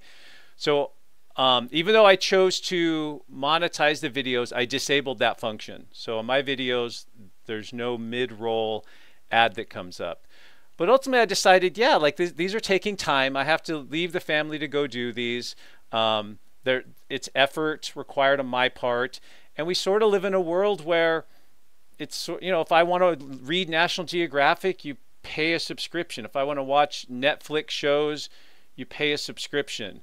YouTube subscriptions are free, but it was a way for me to generate a little bit of extra revenue to go to these places, to like actually fund it. And so for me, it's like not necessarily like trying to make the money. I think if you're in it for the money, you're going to burn out. If you're in it, and if you're just in it, if you're always thinking about the next video and I got to put something up today, you're going to burn out. Lately, I've had a lot of content because of the Iceland thing. Well, it's Iceland. It's Iceland and people, and then not just feeling obligated to give people quote unquote what they want, but me wanting to do it. I'm going to go look at the data anyway because I'm curious. Right. I'm going to go see what's happening in Iceland. Yeah. And so it's not much extra work to just share that with people. And now I've got a community like you do, and they want to know, and they want to hear my take on things, and I want to hear their take on things. And so so I think I've hit a pretty happy medium, but it's not the driver. Is it giving my family and I a little bit of extra income that we haven't had? Yes. And that's nice. Like, and teaching, as you know, it's lean. I mean, there were years the Willsey family was like, here it is, and we've got one vacation this year, and right, and who's collecting? Let's get the coupons cut out of the newspaper because we're going, and I don't want to get too deep into this, but it is nice, and to have that little bit of extra, and then to be able to help Amanda Joe and other people with the people helping me out as well. I've got Chelsea working on like some logos and some stuff for me. I'm like, but it's not about that. It's never been about that. So, well, it's just a final thought on that. Thanks for your transparency there. Just nice to hear those comments. I may be off on this, but I think people also respond to the fact that we are not copycats. We're not following trends necessarily. We're not mimicking or parroting the latest flavor of the month with whatever you're supposed to do. I take pride in the fact that, I watch your stuff and I watch a couple other things, but for the most part, I'm just doing it the way I want to do it. I'm a completely unique, original person. And some people are confused by that, like, what is this all about? But most people are like, okay, this is different. I kind of like it. Like, this guy is really just kind of doing his own thing. And that, I think it even speaks to the business people. It's kind of an independent entrepreneur thing. And I'm not, again, afraid of the money thing, but the spirit of just kind of pushing myself and learning how to do new things, as you have done as well, I think that's inspiring to some people. Like, this person's not just finding a formula and just doing it over and over and over again. In a way, it's like being a musician or something. You're just constantly pushing to the next Yeah, well, period in your it's career. authenticity, right? It's just, Yeah. and you know, I too realized like I don't want sponsorships or the Patreon accounts and stuff. Like I, you know, if people want to donate, great, like that, thank you, but it's not required. And I want to Yeah. pursue the things I want to do. I've had people say, "Hey, I Yes. want you to, I'll pay you to come to this place and do videos on this thing." And I'm like, "Wow, that would be the money would be nice," but I'm like, I don't really want to go there, or you know, whatever the Yeah. I'm not interested in that. So for now, I think you and I have both figured out these niches where we can coexist, and there's other people doing it as well. That we're providing something to the public, we're communicating with the public, and we're doing it on our terms and in the way we want to. And that's, I mean, right now that's sustaining me, and that feels right. And if that ever changes, then maybe something changes. And I think you probably feel the same. I do. Well, you're Yeah. doing a great job. Yeah. You know that, but it's nice to hear it every once in a while. And I'm Oh, sure you hear thanks. it a lot virtually, but you're doing a great job. Keep going. Yeah. It's still, you know, just figuring it out as I go, making it up. So, well, great. That was a great conversation, Nick. And I did focus on you. I'd have no idea what was happening on the live chat, and I Same here. followed your advice there. But let's see. It looks like I've got some questions from Amanda Joe, and I know we won't be able to get to all of these. And we can do these maybe pretty quickly, Nick. There's maybe 8 or 10 questions on this first page, and I told her to send 2 pages. So let's kind of go rapid fire. So the first Sure. question, and I'll just read them rather than pull them up on the screen. I don't think that's beneficial. So from JMS, for both of us, it says, please discuss clickbait YouTube videos with questionable science content. I'll let you go first. It's on purpose that I don't go looking at a bunch of other people's stuff because quite often it's disturbing to me, quite frankly. So I think Shawn has stronger feelings than I do on this, but my coping mechanism to lots of clickbait type things that are pseudoscientific and purposely misleading, my coping mechanism is just to ignore it. And I know that that's probably not the best thing to do for the greater good, but I'm back to thinking about keeping my engine going. That Yeah. just dismantles any positive energy. If I know that I'm doing something and I'm reaching 1,000 people live, and then I see some of these where there's 7.5 million views, it's like, why even bother? So I just pretend it doesn't exist. Shawn? I agree. I try to do that, and I'm getting better because when you go to the place mentally where you give that some of your bandwidth and focus, it's just it takes the wind out of your sails. So Yeah. there's all sorts of pseudoscience stuff out there, and it hurts me because I can see through it. I have the knowledge to be like, okay, they're off their rocker, but I know that they're sprinkling in enough science and making it sexy that it's misleading to the public. And that doesn't mean that the public isn't smart enough, but they're seeing stuff that looks, if it looks like a duck and it talks like a duck, right? You know, or whatever the phrase is. And so they're thinking it's legit science. And I could mention several channels now, but I won't. Yeah, so I ignore it too. I guess I'm aware of it. I do check it out from time to time. Whenever someone comments something about it, or if they post a link to it, I delete it because it's my channel and I feel like I have the right to dictate what is there. I think it's messy and probably a bigger topic we could discuss at some other time if we wanted to. Yeah. But yeah, that's my approach too. So Thank you. okay, here's something a little lighter. So I like this from Eminem for both of us. What are our favorite geology movies? And they mentioned a few like Dante's Peak, Volcano, San Andreas, etc. So I'll let you go first on that one. I'm going to have a disappointing answer. I didn't go to any of those movies because I kept hearing about all this crazy stuff, and I view it the same way that we just talked about with the last question. It's just bothering. It's just bothersome to me. So, like, a river runs through it or something is about as pure and as beautiful a film as I can think of immediately. That to me is what geology is about. But these other things that you just mentioned, those titles, I didn't even watch. So you've So never seen like a pop no. culture science disaster type movie from the 70s, 80s, 90s, or any era? Like none? Like, It's not my genre anyway. Well, give me okay. a couple from the 70s or 80s. Maybe I watched them. There was a movie. Oh shoot, I used to have a whole list. So I have a teach a disasters class, and that was one of the assignments I had the students do is to Oh, watch one of really? these movies and then critique it scientifically, like what's wrong and why. Like why did they, you know? So there's shoot, what are some from the 70s, 80s? There's Well, like, Twister. I mean, there's Dante's Peak, yeah. Volcano. There was one with Sean Connery called Meteor from the 70s. I think it was 76. I mean, some of these are obscure. Like these aren't like Oscar winners, right? But Right. okay. No, yeah, for whatever reason, yeah, for a while Interesting. there, what was the core and Dante's Peak and a few others in the 90s, I think, or Yeah. whatever. I just like, They go through God. cycles, I think, of, yeah. Someone Right. mentioned, I saw When Time Ran Out. That was one from the 70s. Paul Newman was in that one.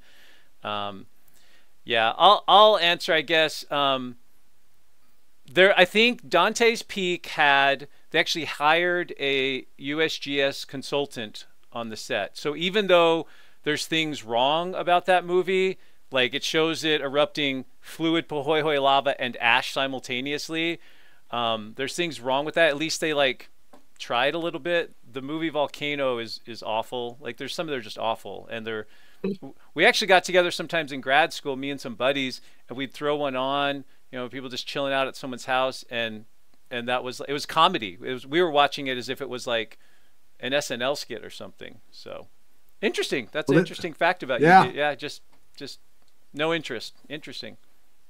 Okay, well, much respect there. Thank All you. right, Oscar M wants to know for both of us, what is the most controversial geology discussion today? I'm drawing a blank, so if you have something, go. Well, I mean, discussion is the key word. Like, is it really a discussion or is it just shouting back and forth? So, Yeah, yeah, I mean, my whole career, I've had students come up to me after the first lecture in 101 and say, listen, I need to pull you aside. I need to tell you, I don't believe that the Earth is 4.6 billion years ago. And I said, okay, well, thanks for not interrupting the lecture. Let's go back to my office and talk about it. It's not a discussion. yeah, It's not a discussion. right. To have a discussion, you need two open people who are willing to listen to the other people.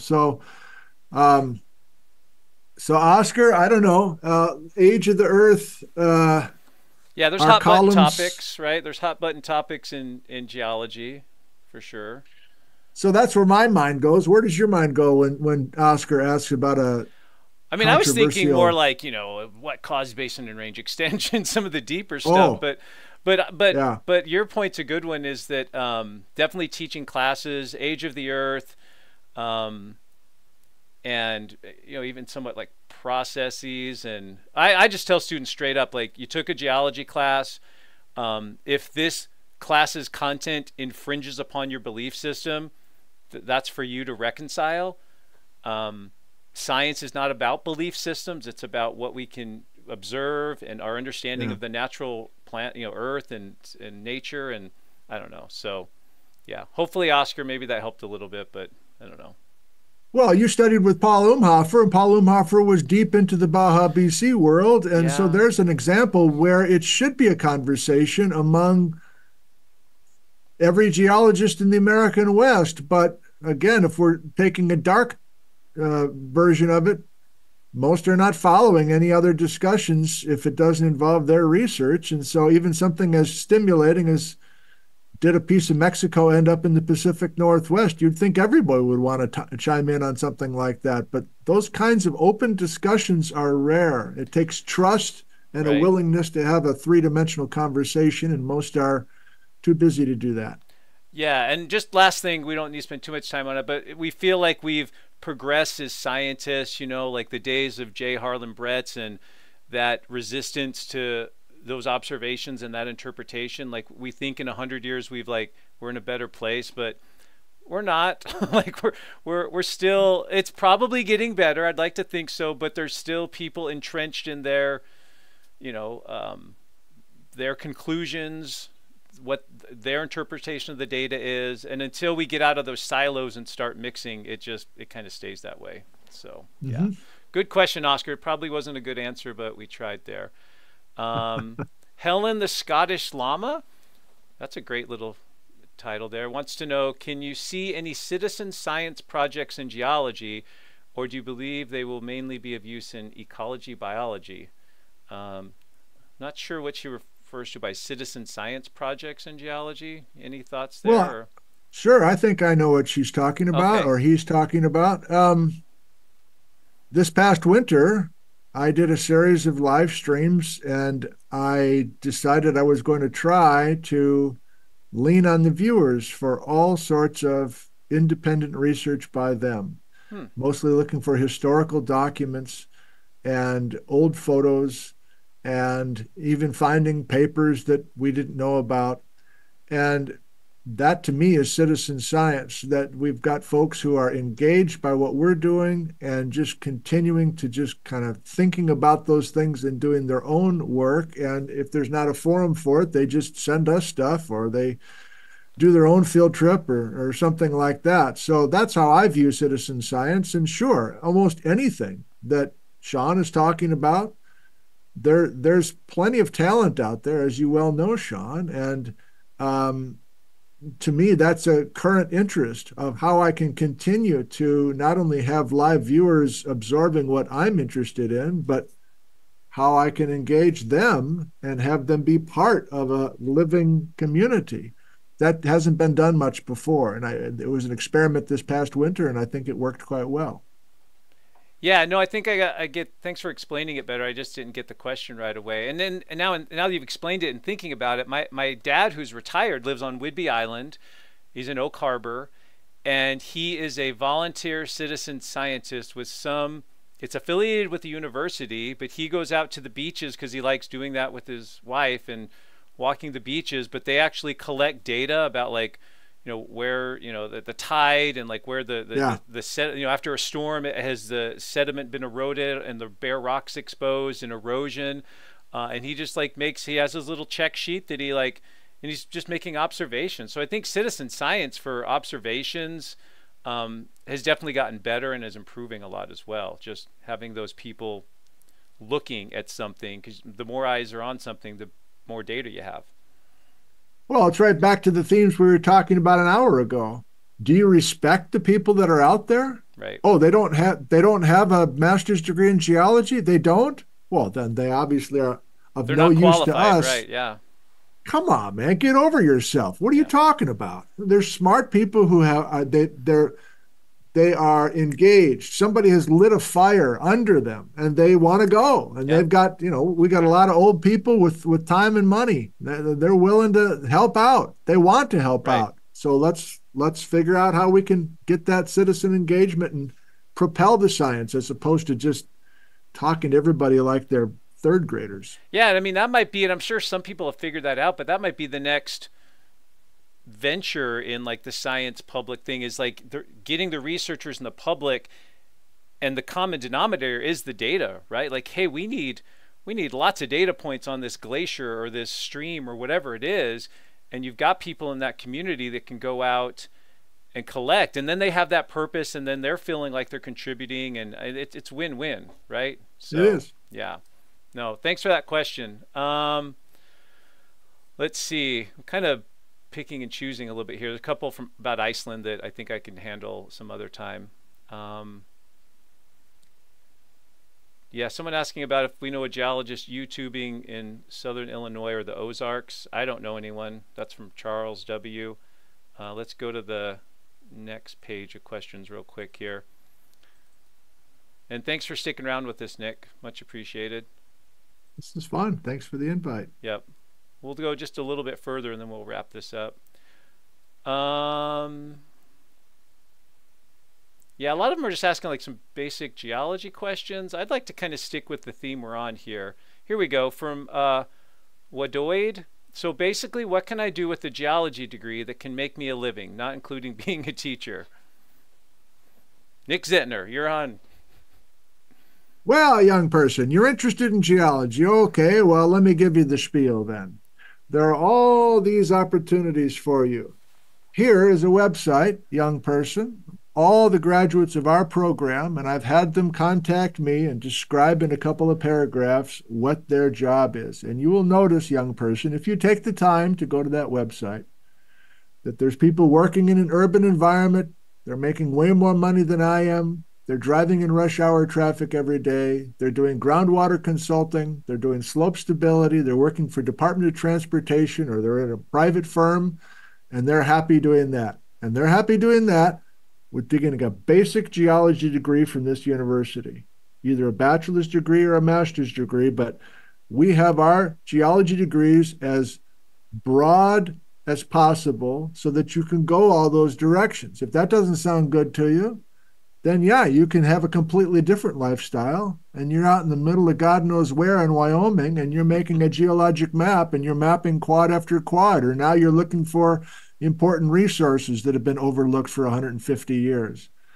That person who's living in a tent got the same training as that person in Tigard, Oregon, driving in their Porsche every day. So that's examples of how you can go different directions. My brother-in-law and I both went to Idaho State University, both got master's degrees at the same time, both, okay, so we both married two girls from the same family. Okay, great. He went back home in Cincinnati, did the suburban lifestyle, quite wealthy, consultant. I chose teaching. We took the same classes. We both did a master's thesis on the Snake River Plain. Those are the possibilities. You just have to be open and willing to go in all those directions, and all those jobs are available. I'd tell you, if it's art history and there's no jobs, I would tell you there's no work out there. There's tons of work, but you just have to have faith that it's going to happen for you. Now let's go out there and get them, okay? Woohoo! There's the rally speech right there. I can't even add much to that. That's great. Yeah, I mean, I think there's a lot of pathways. I always like to start with students that are asking this question, like, what are your goals in life? Oh, you want to live in Twin Falls, Idaho till you die?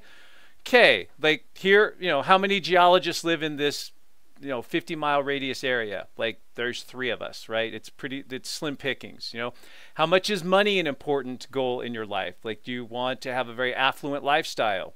Okay, let's have that conversation.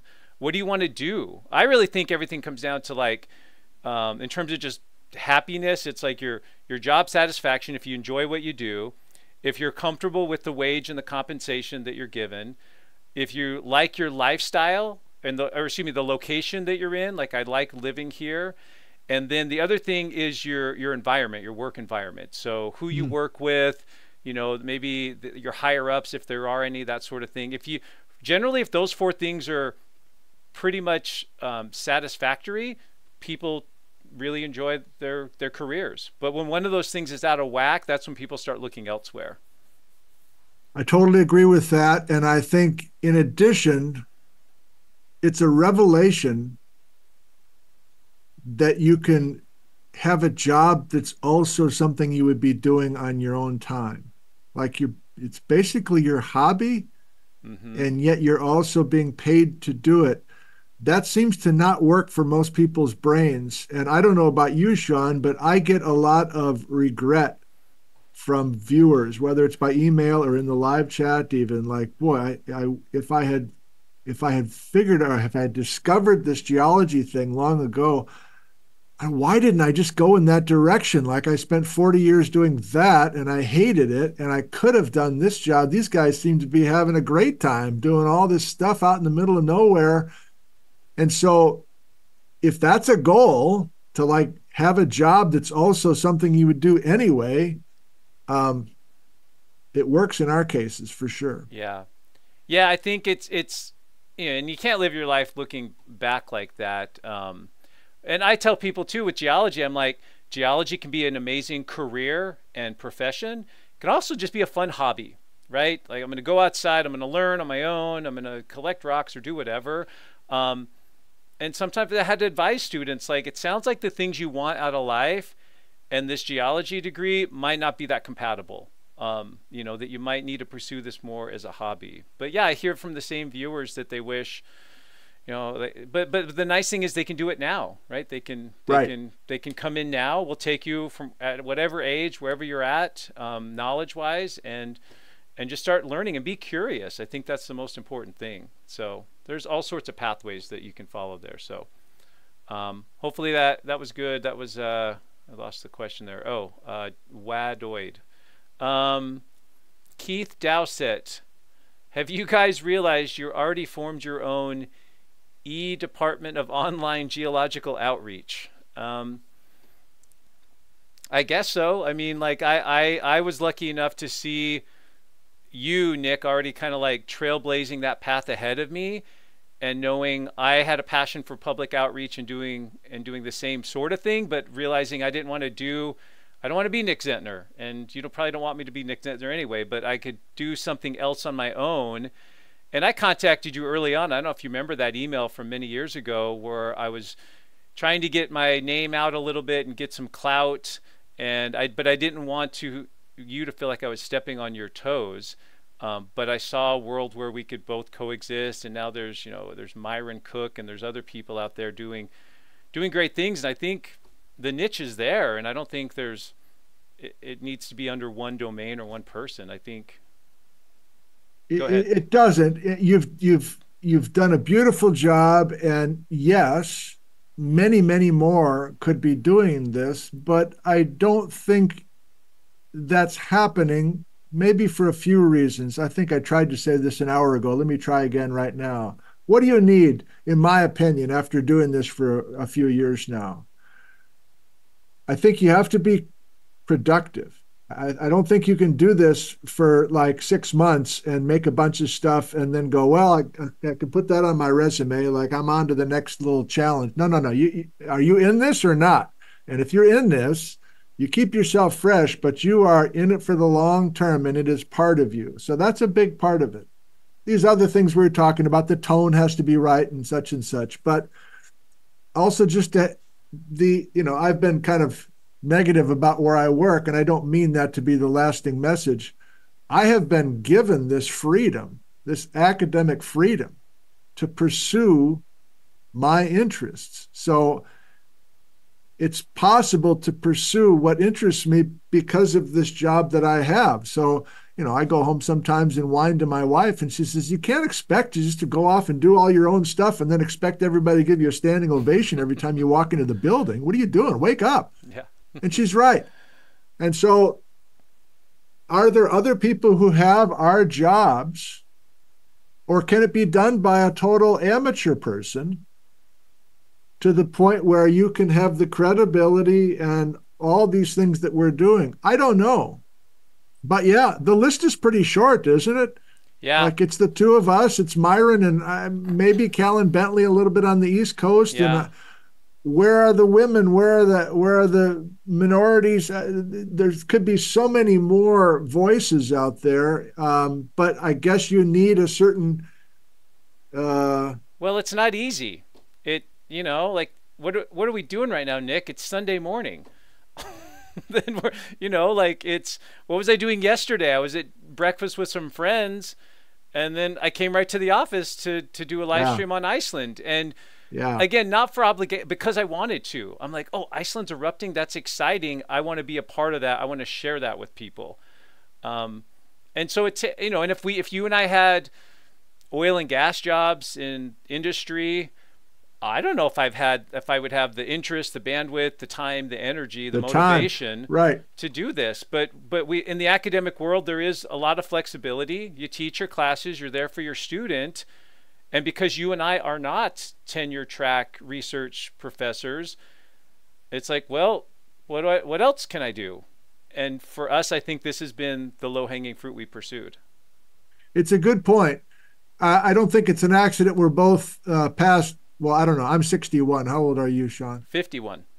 51. Mm-hmm. So we've raised our kids. We've gone through that phase.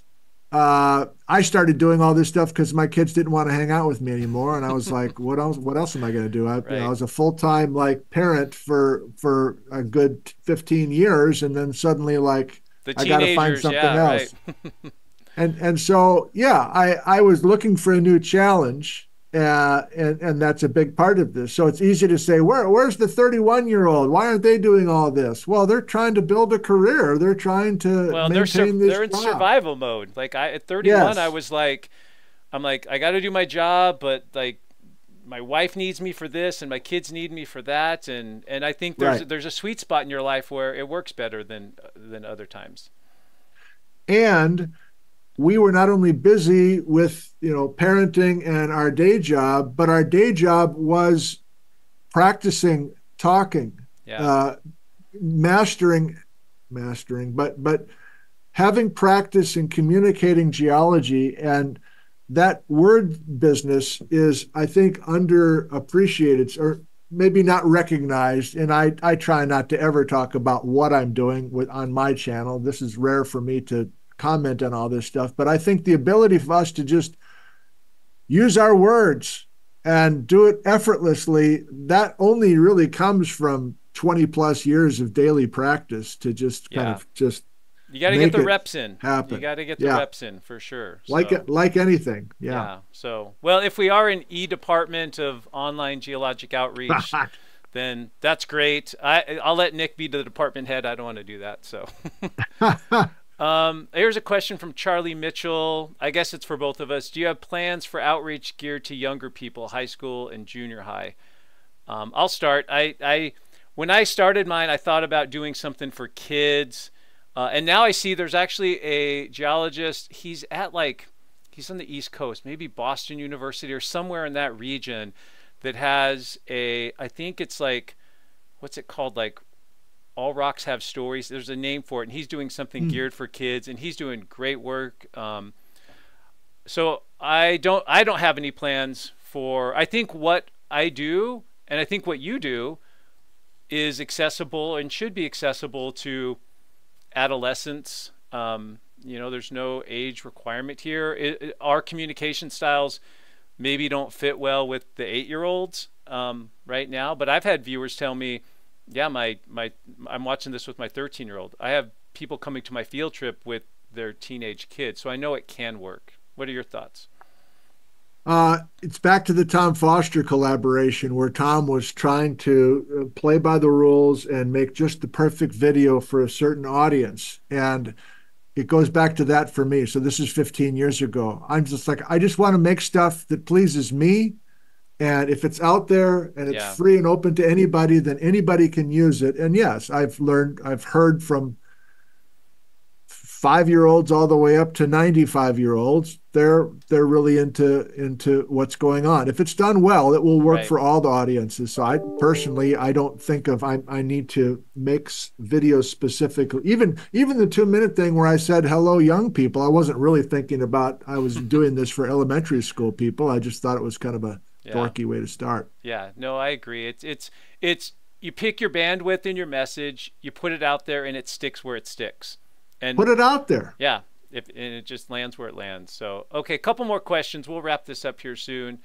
JMS wants to know, please discuss the role of social media in teaching geology, like this chat or Discord or similar sites. I don't have any experience with Discord. Someone invited me onto I guess it's where you chat about a certain theme. I haven't actually gone on to that. Social media, I mean, YouTube is social media, so I think you and I are using that as our primary platform. But as I've gotten busier here, I use the Facebook a lot more early when I was trying to promote things, and now that I'm staying this busy, I'm not doing as much on any other channels. I know you still occasionally put out a Facebook like, hey, here's a new video, but what are your thoughts about that question or that topic? I'm a user of social media personally. I'm on Twitter or X, as it's now called, and Instagram and Facebook. I am not making any stuff specifically for those forums. Yeah, I still, if I make a video that I like, I'll include the link on those 3 channels just to kind of let people know what's going on. But it's the same philosophy. It's mainly YouTube that I'm operating in, and then if it's shared and spread, and it's free and open for anybody to enjoy. for me personally, nothing's copywritten or anything. It's like, you want to take what I've done and use it somehow, Yeah. by all means. Yeah. And I've never had a problem with anybody totally manipulating what I've done. So yeah, social media. I've not been on Discord either. I refuse to try Tinder. That's a whole. Sorry, not Tinder. well, Tinder. I'm And telling Liz. meant to say TikTok. You meant but we got to Twitter. edit that part out. You meant Twitter, which is now X, right? No, I meant TikTok. Oh, TikTok. Yeah. Yeah, I don't. But do maybe I should either. look into Tinder. That gives me an idea. I'm always forward looking. I'm going to try something on Tinder, everybody. Okay, I am announcing that right now. Swiping right to the next. Okay. Stay tuned. Oh my gosh, that would be great. Yeah. Who's this geology guy on Tinder? I'm matching with him. Woo! He's kind of good looking. Yeah, I think it'll be interesting to see, like 10 years from now, will this still be a dominant platform, or will we be on something else? So, if you and I are going to keep doing this, we're going to have to evolve like we have and find some other platform. So we'll just have to see. It's a good point. I look forward to that. Yeah, for sure. There'll be new things coming. And, I'm not a young person, but it's another thing. I'm relying on the live audience to help me navigate these new things. And I'm continuing to just kind of plod along and teach myself things. So yes, it's easy to say that 5-10 years from now, there'll be a whole new operation. right. I hope we're part of that too. That'll be a fun challenge. Yeah, because you have to kind of adapt it. And you've been good about like, okay, I don't know how this, even just a few months ago, you didn't know how Zoom worked. I think I saw you test your very first or nearly your first new Zoom thing, but you figured it out. You just need, someone to kind of work through it, trial and error. So, okay, let's do maybe let's see. Let me cherry pick maybe 2 or 3 of these questions. Do you think, this is from Kate Batt, do you think the public has a general hunger for lifelong learning that isn't being met by the established education outlets? Absolutely, yes. I was going to jump in before you and say yes, but go. I mean, we agree. Go ahead. I mean, come on, man. Universities forever have had continuing education offices. They're terrible.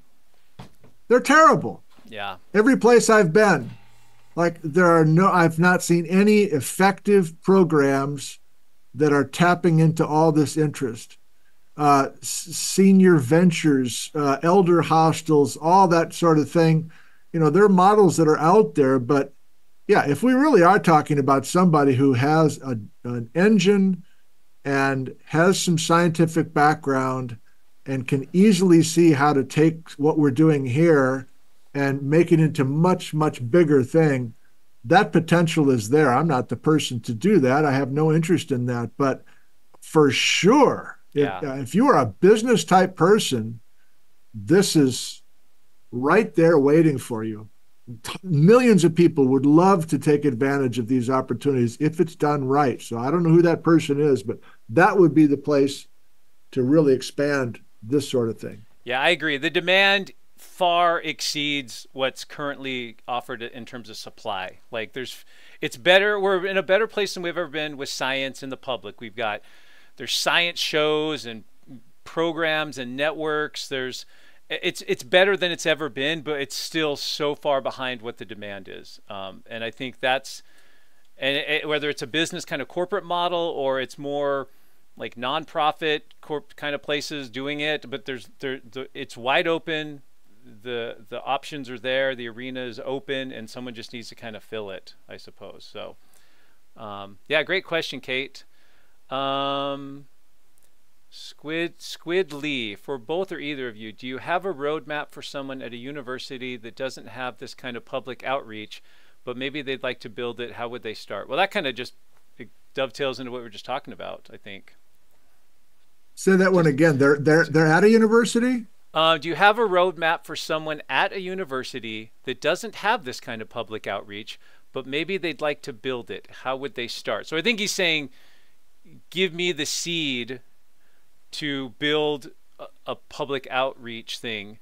And I think they're asking someone at a university. So someone in our kind of situation. Okay. And no one else is doing something like that. All right, well, let me try another little pep talk here, Shawn. Okay, Yeah, I'm all going to right. talk to this person. Rally Okay, speech so, number 2. Here we go. sir or madam at a university, let's say that you are at a large university and you are just starting your career there. Congratulations on your job, and you want to create some sort of public outreach initiative at your university. I applaud you, and if I can help you, you let me know. But I think it's going to be tough sledding because you're going to be so busy at your university with your day job, quote unquote, that it's going to take a good decade to navigate that world, to get yourself practiced up with communicating. I'll just assume it's geology, but maybe it's not. And then, more importantly, do you have allies at your university who will be willing and able to allow you to go in this direction? Because, as we said at the beginning of this interview, this is a rigid dinosaur of a higher education world. And any sort of brand new idea is immediately viewed as threatening. It's scary. What is this person talking about? I don't know anybody at Stanford who does this, so absolutely not. Whatever you're talking about, I don't even know what it is. Don't do it. It doesn't even compute to me as an administrator. So that, I think, is what's maybe in your future. But if you have a couple of people who are in positions of authority at your university and they see your talent and they want to help you go in that direction, you can be way more effective than we are here. It just takes the right ability to kind of see that path and operate within the university system. But it's not going to be easy. You'd have to forge your own way, kind of like Yeah. we have. And I would say it doesn't even have to be affiliated with the school. I was kind of careful early on. If you look at most of my videos, I hardly ever say College of Southern Idaho. I tried to set that boundary early on because the university could get cold feet about some faculty member or staff member that has a social media platform. Who knows what they're yapping about, if they represent the views of the college or not. I mean, we actually have a division now at our school that like if the TV station wants to interview me, I have to call this person that comes and like, well, what's the topic? Oh, wow. And they're not like censoring me or anything, but they just want to know. Right. And it's Right. actually been okay. It hasn't been, but it's different than it used to be. And so I would say, one, do you even need to be affiliated with the university to do your public outreach? And then two, my advice would be just to start small.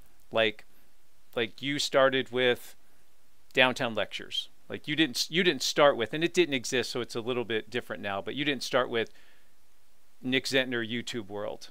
And the same with me. Like it was little things. It was going to the Rotary Club and doing presentations and leading field trips for the museum and then doing little things in the community. So it went from very local to kind of regional and then to this level. And so I would encourage someone to kind of start small like that too. Well, this is a current interest of mine, so I appreciate the question from the young person at the university. Let me try to add to that. Yes, for quite some time, especially during the pandemic, it was totally separate from the university. Great, all right. But since we've come out of COVID, in the last 2 years, have been trying. It's kind of why I'm dark today, because it's like battling. Like, look, I've got a big audience. They are generous people. They know what's going on in this program. They're seeing these live seminars that we're doing on Friday mornings. Mm-hmm. I want to now try to take the university that I work at and this YouTube world that I have nurtured and make them work together. And it's not been easy because people in my department are either threatened or like, or I've never seen what you're doing. It's like, I work in your department, man. You haven't watched one frickin' thing that I do. But we're starting slowly to actually get support for our students from my YouTube people. Yeah, I've seen that. And so it's. Did you feel like that's greasing the skids from the higher ups that like, whoa, this, like it's getting easier, or you still feel like it's tough sledding where you're at?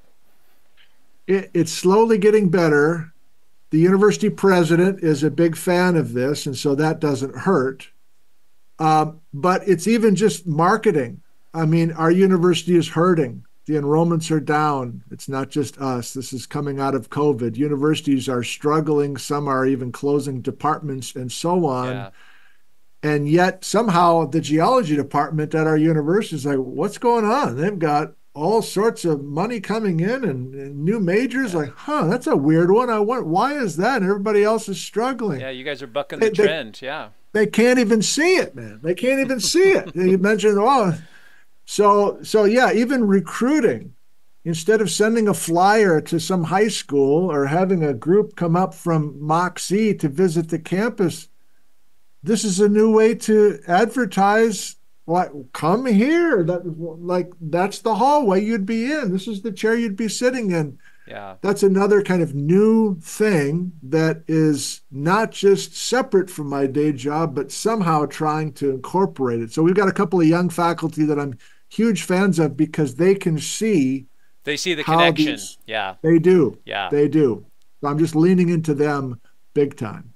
No, and I think, yeah, and that might be the future. And you're again kind of like ahead of the curve a little bit, not to give you too much gloss there, but I'm kind of, I think, behind in that sense, in that like the college is just now starting to see like, oh, like he's got a lot of people watching him. And this has all happened pretty recently. And I have students taking my online classes that are back east. They're not even here. And like, why is this person even taking Shawn Willsey's class? Like, well, I like how he teaches, and I can't be there. And some of these people have donated to the college. So I think whatever you do, I'll be paying close attention because I'm sort of behind you with my school. It'll be interesting to see where it goes, I guess is maybe a good way to put it.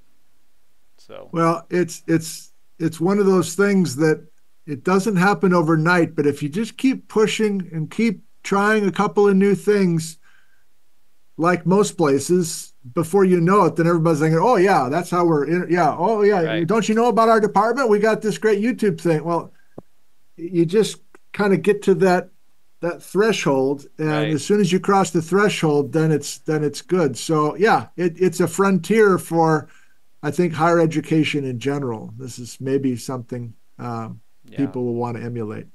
No, I appreciate that. Thanks. Well, I think there's a couple last questions here, but I think I want to be respectful of your time and just thank you for being with us here today, Nick. It was great. Just like a lot of things I do in life, whether it's a presentation at the Rotary Club or whatever, I have in my head a script of how things are going to go, and it doesn't go that way, but it's better. Like, so whatever. So this organic discussion, I think, went much better. You're obviously an easy guest because you've done this so much. You know, it wasn't like dragging responses out of you. So, but thanks for your time. Thanks for your frank discussions about all these topics related to outreach and all the great things you're doing. And I'll be watching, of course. I think we're kind of watching each other and working together. And I'd love to continue working with you however we can in the future. So thanks so much for your time. Thank you for the invitation, Shawn. It's been a real pleasure to be with you today. You're doing great things. And I really know that you've got a lot of loyal followers who are with us right now. So thanks to everybody at home for being part of this today. Well, great. Thanks so much, Nick. I'm going to go ahead and shut the Zoom down, but you're welcome to watch the last little bit. So thanks again. Sounds good. Okay. Appreciate it. Bye, everyone. See you, buddy.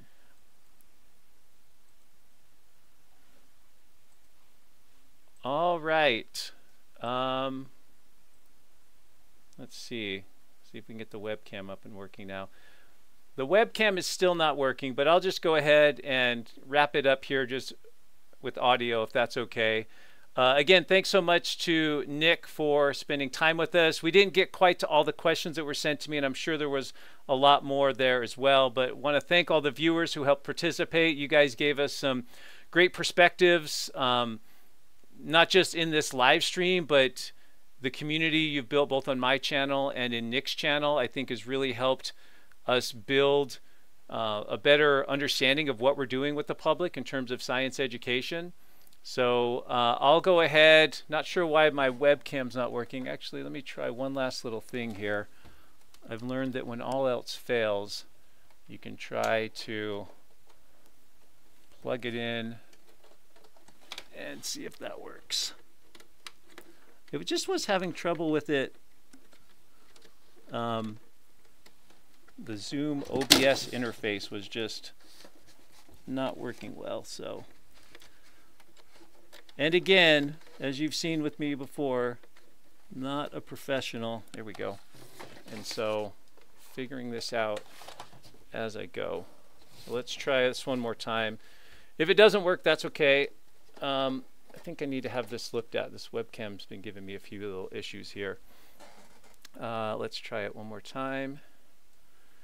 Yeah, it's not working. So, but you can still hear me, so that's good. Thanks again to Amanda Jo and Susan, our moderators that have been on the live chat. I'll be sure to go through that later and just take a look at it. Hope you guys had a good, productive discussion there. Hope what we did here with Nick was of benefit to you. If you're interested in seeing something else like this, that would be fun. I think we could probably spend another session discussing some of these topics here. I sure learned a lot just talking with him and just working through some of these kind of heavier topics about science and the public and stuff. So thanks again for everyone for joining us. I will be back with you later this week with some Iceland updates. I still have some videos from Bryce Canyon National Park that I'll put out there. We'll figure out what's going on with the webcam and get that fixed for you. And we'll just go ahead and sign off. Thanks so much again. Have a great day. Appreciate your time and learning with us, and enjoy your day. Take care.